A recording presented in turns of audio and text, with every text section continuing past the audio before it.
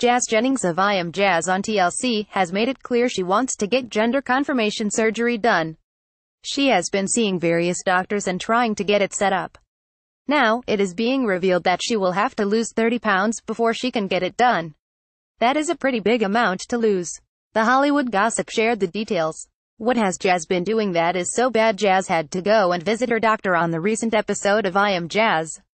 During this visit, she found out that she has to lose 30 pounds to have the surgery. Jazz Jennings has admitted that she has a problem with eating and will even sneak fast food into her bedroom. Since she has been able to drive, it makes it a lot easier for her to get access to any food that she wants. She even admitted to her parents that when she went to the grocery store recently she got a big deal of Nutella, chocolate milk and even a big deal of fried chicken. She said that she ate all of it and she has been lying to her parents about food all the time. Jazz gets that she has a problem, but she says she is not able to fix it.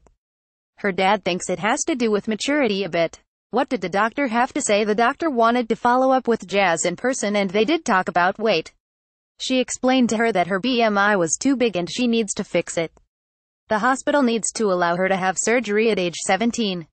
She explained that if she is 1 over on her BMI then they want to prove it. That means that Jazz has 30 pounds to lose. The thing is, Jazz Jennings didn't realize that this could affect her surgery. If she has the weight on her, then the surgery is going to be a lot harder on her.